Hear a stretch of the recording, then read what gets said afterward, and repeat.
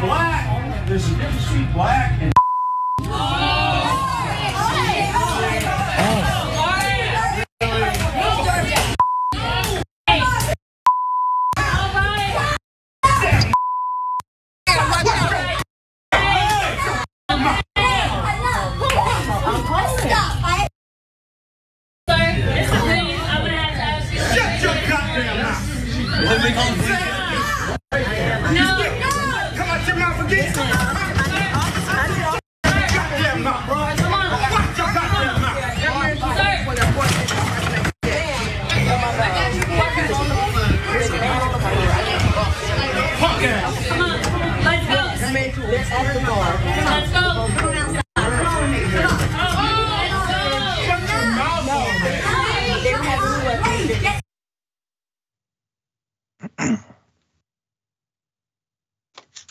Consequences and repercussions.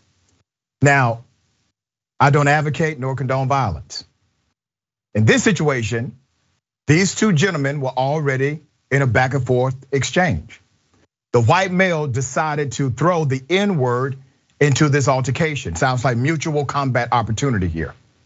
If you're in an argument and you decide to call the other individual that you are about to fight the N-word, let this be a public service announcement. Something like that may happen, okay?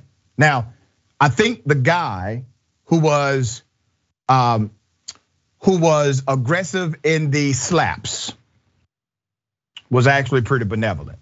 He never gave him a fist. He slapped him the entire time, all right?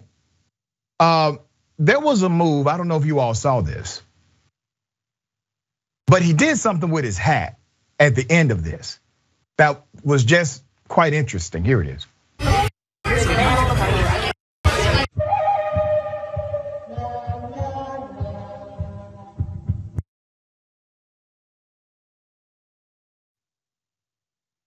Damn. I'm sorry, guys. That's a cool mofo. Listen, I get it. No advocating for violence. We all understand what happens. You call somebody the N-word, you're talking about fighting them, fights happen, okay? But that hat flip, can we play that one more time, Jordan? Can we do that again? All right, I gotta see that one more time. Look at this, fascinating. Damn. All right, listen guys, just stop calling people the N-word, okay? Dan, what are your thoughts here, brother? Yeah, I mean, that white person's mouth was writing checks that his hands couldn't cash very clearly. Yes, we don't condone violence, but I do condone if you're going to get in a verbal argument with someone, do not use racial language or terminology towards them, because then every single video I see when that happens, they just go super cyan on the guy. And it's just like, it's insane. Yeah. It's like, a lot of pent up anger and frustration from the historical weight of these words and the everyday experiences kind of culminates in those slaps. Like it's, as a black person, entertaining to watch in that regard, but obviously this don't escalate it to violence, but also don't escalate it to racial terminology for other people as well. Well, yeah, I mean, in many jurisdictions would actually interpret once the N-word was used, that was inciting violence. So it's not necessary that there's a physical altercation first.